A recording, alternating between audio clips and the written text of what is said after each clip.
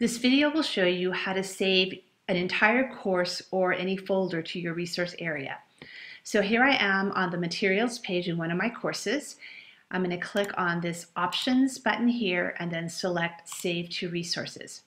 In the little pop-up folder, home is the default, and that will save this to your personal resource area. You can also choose an alternate location by clicking on the down arrows, and you'll get a list of all of the resource areas in which you are an admin. You can only save to areas where you're an admin. So for example, the Amtrak teacher resource area, if you want to save there and share with your co-teachers, or the CAMS teacher resource area, you need to be an admin in order to do that. At the very least, keep it going to home, which will be in your personal area. You can then move it from that area to any other resource area later on. When you save to resources, the course is stripped down, which means that the dates are removed and any online discussions and comments and updates are all removed, and you just get a basic, clean course to start over with.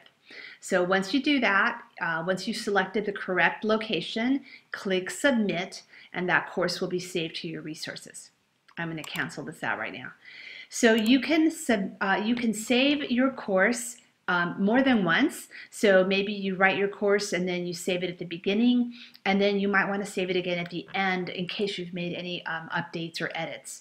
You can also save any folder to your resources by clicking on this little gear icon. Select Save to Resources here, and you get that same little pop-up window. And the choice to either save it to your personal resources or to choose one of the group in which you're an admin. Notice that in this case you get, I've clicked on this week 1 folder, and it's actually showing me the various items that are in there. And then I would click Save a Copy, and it would save a copy of those items to my resource folder. So remember, when you save to resources, you get a clean, stripped down version with no dates, no posts, no updates, comments from your students. If you're saving your entire course, your students will all be removed from the gradebook. But remember that your course will also be archived, and the archive is a complete picture of your course at the end of the grading period.